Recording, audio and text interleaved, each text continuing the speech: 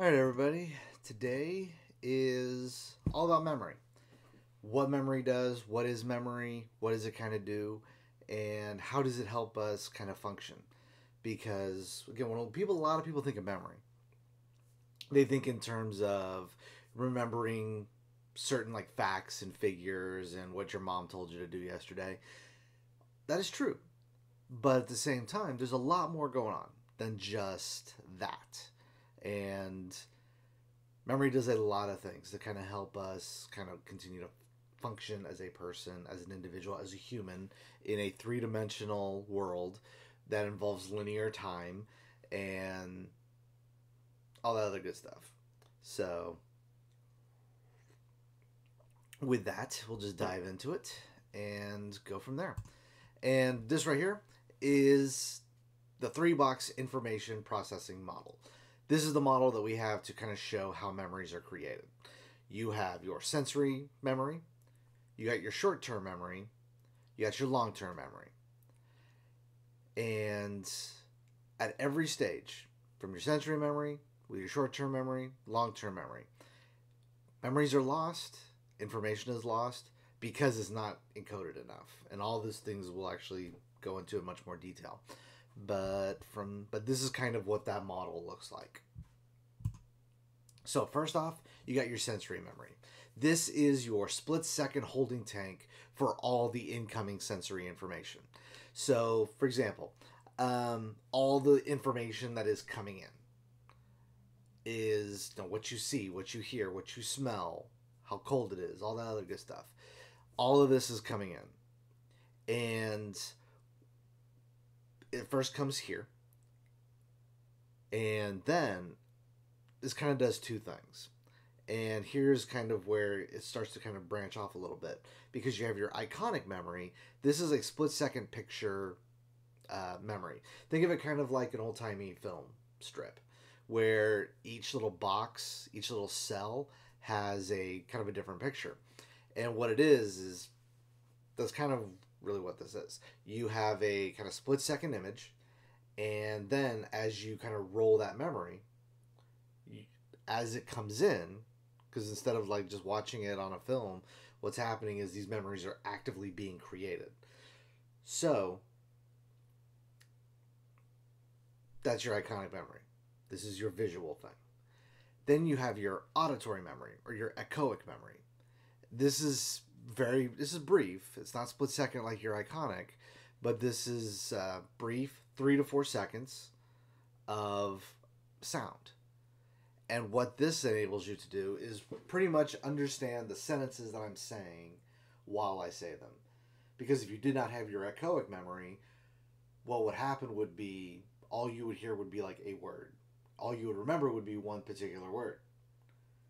So the whole long sentences that I've been stringing out together, you would not be able to follow along with what I was saying, because if you did not have your echoic memory, complete with all the weird stutters and times I screw up saying stuff, words.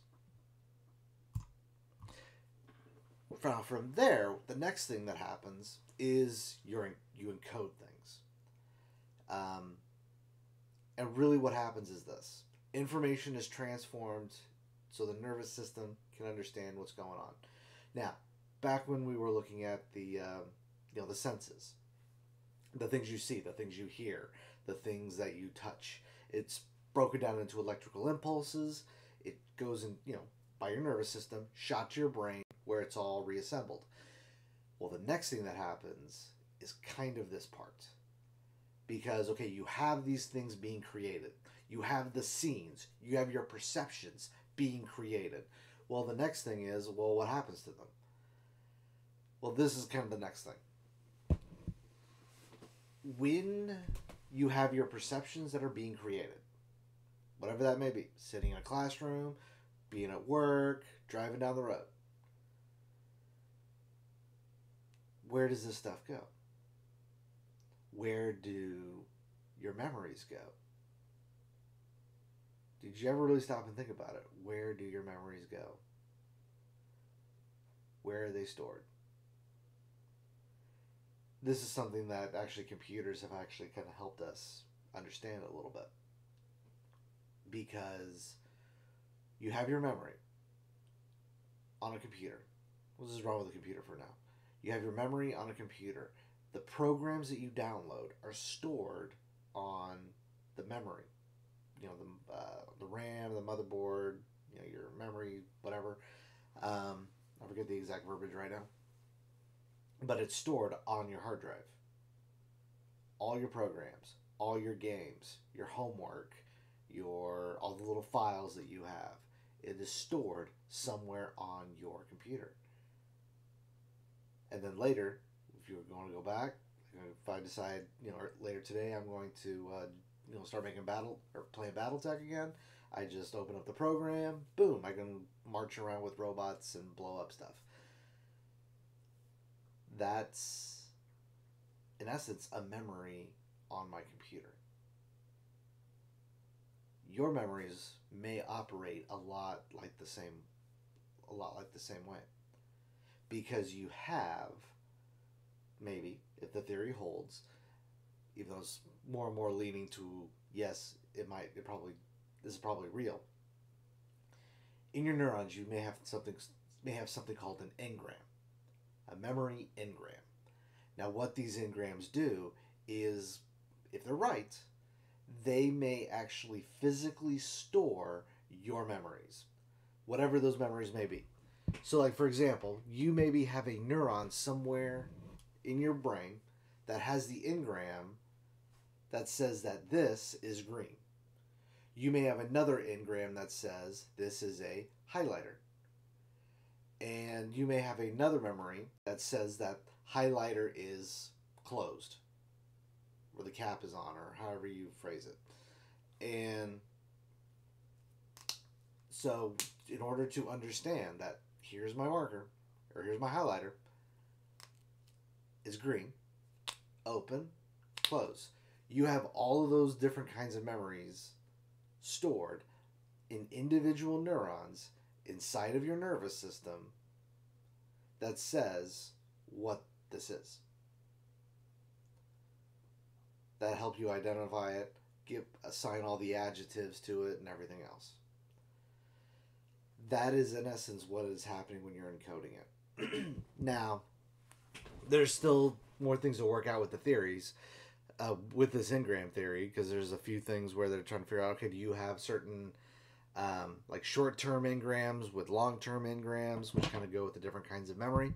But that's something that they're still in the process of working out. But it is actually an interesting area of study if you want to study, memory, like why you remember the things that you do, and why when you try to go to bed, you're like, oh, I need to remember to do that, and then you wake up the next day and you totally forgot the thing that you wanted to tell yourself to remember. So from your sensory memory, you have your working memory, sometimes called short-term memory, or short-term memory, sometimes called working memory. Just depends on who you talk to. But here's kind of how it works. These are memories that we are working with or conscious of, and these are the things that we think. So when you are thinking about something, when you're trying to solve a math equation or something, and you're trying to remember back to, how to add or something, you bring this up from your long-term memory, which we'll get to later, but you'll bring these things up and you will they'll be there. This is temporary. These will fade after about 10 to 30 seconds if we're not doing anything with them. Now, we can juggle around 7 items. But the idea of multitasking, people are like, well, I can multitask. No, you can't. Multitasking is a lie.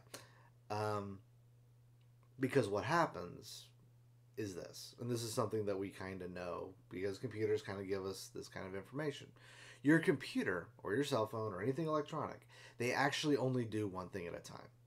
They just do one thing at a time very, very, very, very fast. So when you're trying to focus on multiple things, what happens is your mind is operating a lot like the same way. It is splitting its attention, but what you're doing is you're splitting rather all of your attention between a lot of different things. So you do this, you do this, you do this, you do this, you do this, you do this, you do this, you do this, you do this. That's why when you're maybe trying to like, maybe when you're trying to like watch a TV show and fold your laundry at the same time while carrying on with a conversation, you're eventually you'll look at, you know, you're doing all that stuff, and then you will look at the TV and be like, oh wait, what did I miss from this? What did I miss from this show? Well, I thought that person died. Um, that's kind of, you know, that's what happens. So there's also another little bit to this, that this is also kind of the memory that we work with during the day. As you take in information, as it moves from your sensory memory to your short-term memory, things that during your day will kind of habitate here as well. Um, and then what also happens too is we have things like rehearsal, you know, things that try to help us remember into, you know, longer term memory, which again we'll get to. But rehearsal works here.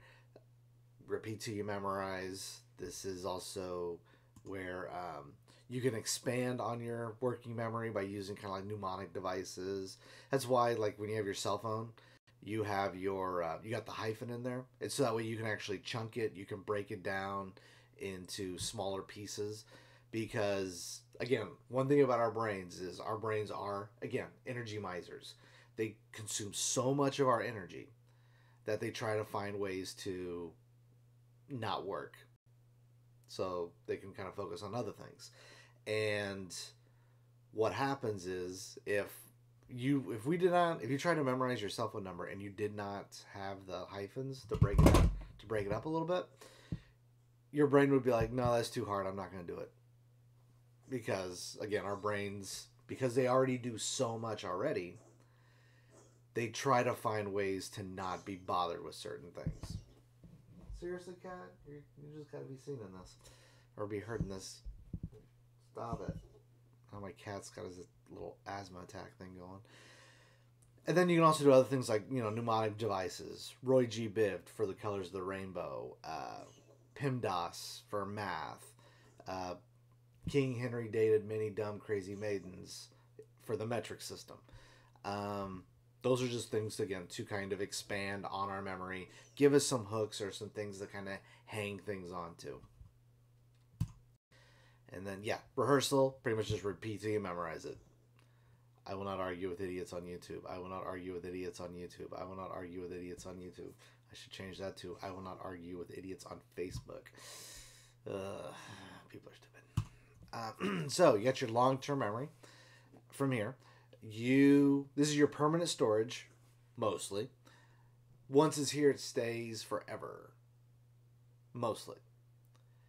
Now, the reason why I say this is, yeah, once you have a long-term memory, it'll probably stay there for a while. But over time, you will lose it.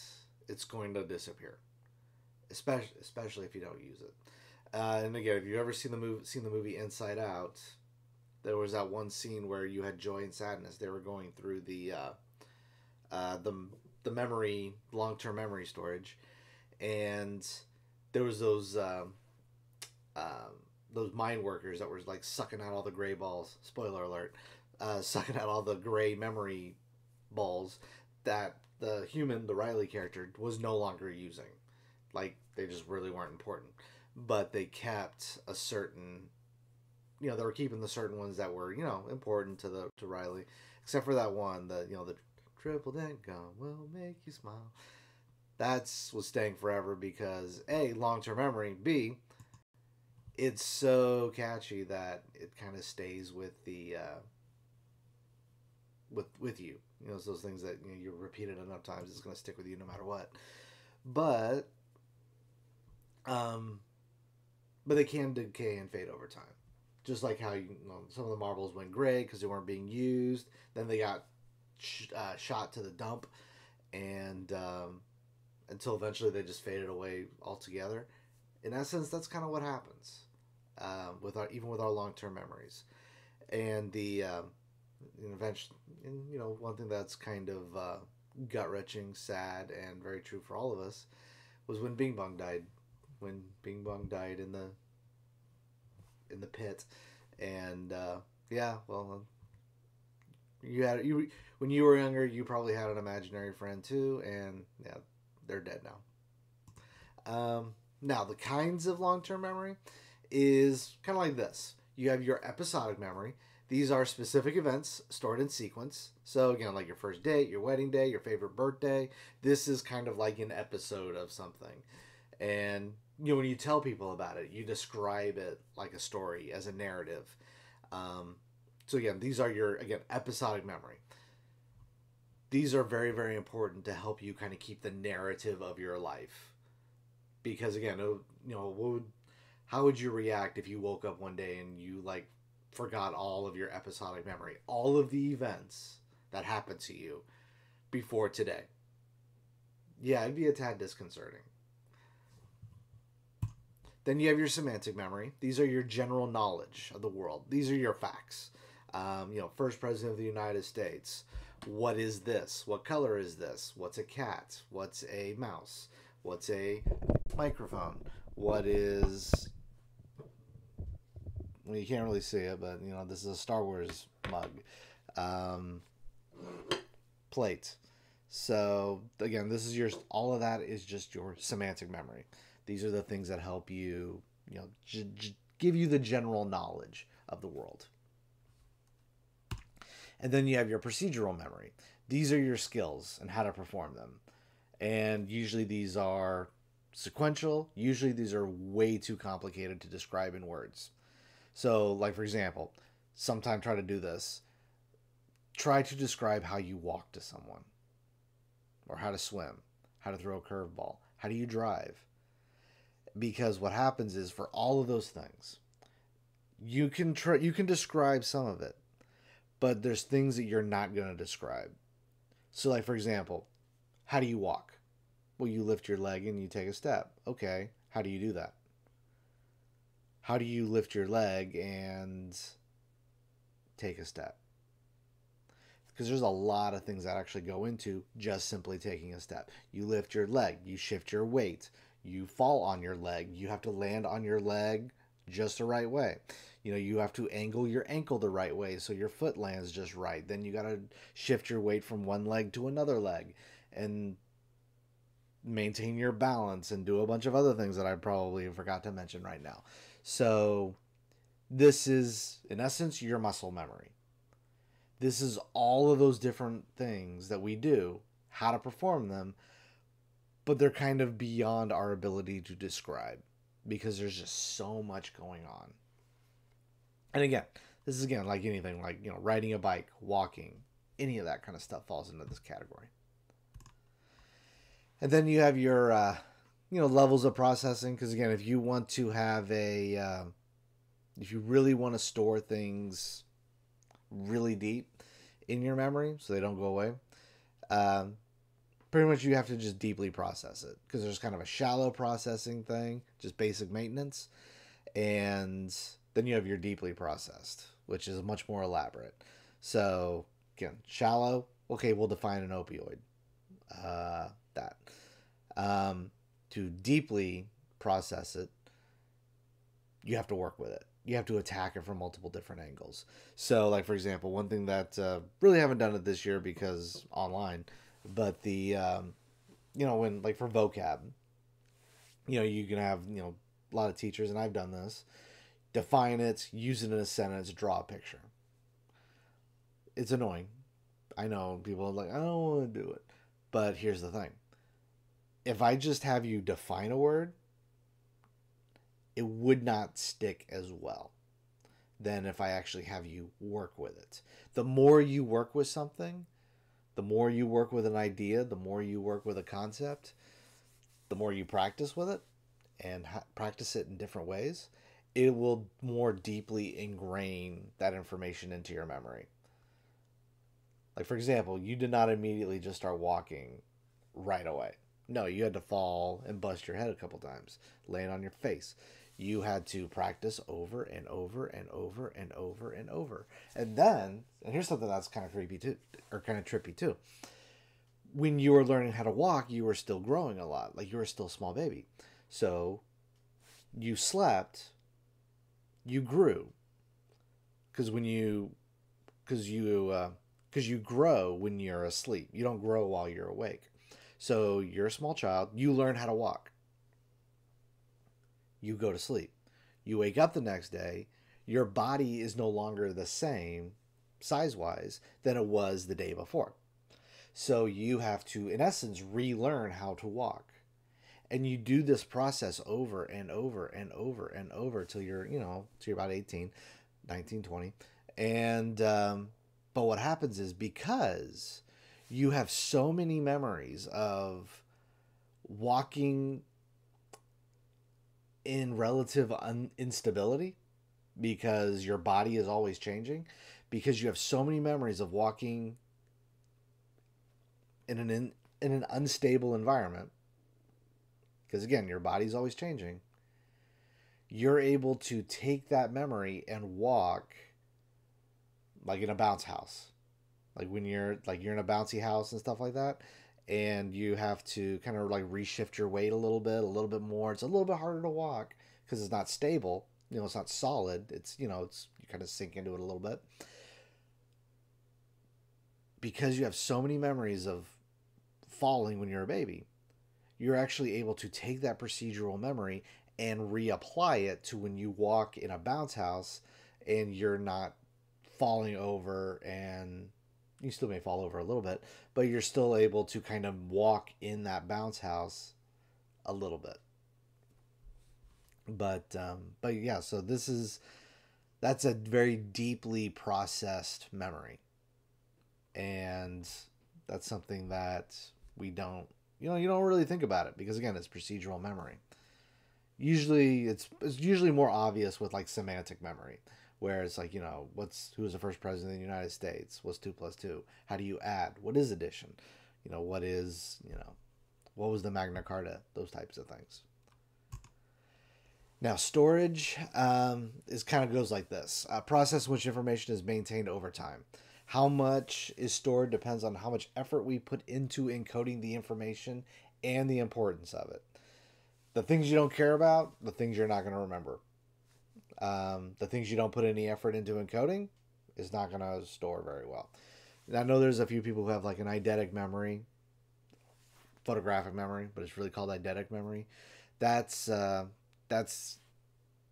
exception to the rule. But the idea is, you have these memories, you store them. How much you're able to store is direct correlation to how much effort you put into storing that information. And then your retrieval, when information is brought to mind from storage. So again, you have things in your long-term memory storage, and you can bring them out however you can. Now, the ease of how you get those memories is also dependent on how efficiently that has been encoded. So, like, for example, if you've taken a test and you didn't study for it, and then you go up and you take the test and you're just like, I don't know what this is. Or you have a really hard time remembering the information so you can do the test. Well, the reason for it is that information is there on how to do that math problem or whatever. But because you did not efficiently encode that information, like by not doing your homework or something, it makes it harder for you to retrieve the information so you can solve the equation that's right in front of you. So again, the more you study, the more you can pull that information out as needed. So yeah, this is kind of the about how we make memories and stuff like that. So again, when it comes to memories is, and again, it's everything. It is the narrative of our lives. It's the information we have. It's the procedures and muscle memory that we know. All of these things are stored into our memory. Now, maybe stored as engrams. We're still in the process of studying that. I'm trying to figure that out for sure. But memory it's a complex thing. And there's a lot of things that kind of go on with it. And something else to kind of remember is when we have things like development issues, like for example, when we get to the psychoanalysts, one of the things that they really stress in psychoanalysis is childhood memories, childhood traumas, childhood issues, those types of things. And what happens is when it comes to certain memories, um, even if it's something we don't necessarily remember, those memories can still be there, just stored in another level of consciousness. So, like for example, you probably don't remember what life was totally like when you were 5. Maybe you have like little snapshots of memory when you were 5, but you really don't remember like the day-to-day stuff. Well, those memories may still be there, just not able to be totally retrieved because they're stored, deep in your unconscious. So you can have these unconscious memories be there and they still affect how you think and behave today. So a good way to think about this is the BIOS on your computer. In your computer, you have something that is called the BIOS. And I'm going to try to bring it up on this one real quick.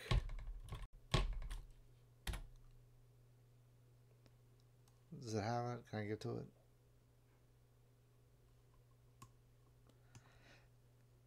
I'll try again later. Sometime to try to do that. But in your computer, you have what's called the BIOS. And really, this is like the deep files. It's pretty much the unconscious of your computer. And what happens is within this controls a lot of the most basic hardware. Like, for example, it tells your computer fan how fast it's going to spin. So there it is. What's the BIOS? Stands for basic input output software, is a software stored on a small memory chip in the motherboard. So there's some kind of what it looks like. But with here, it is again those things that control the most basic functioning of your computer. And these are kind of the most basic unconscious memories of your computer. That tells you, again, how fast your fan is going, the most basic configuration stuff. I won't delve too much into it because, again, this isn't a computer class. This is for psychology. But, again, this is the most basic stuff for that. Your unconscious, you can make the argument, and the memories that are stored within your unconscious are kind of the basic programming that is you. And so I just bring this up because when we do get to personality and stuff like that, we will come back to kind of memories, and there are memories that you have that you're not even totally aware that you have them. That's what I'm really trying to say.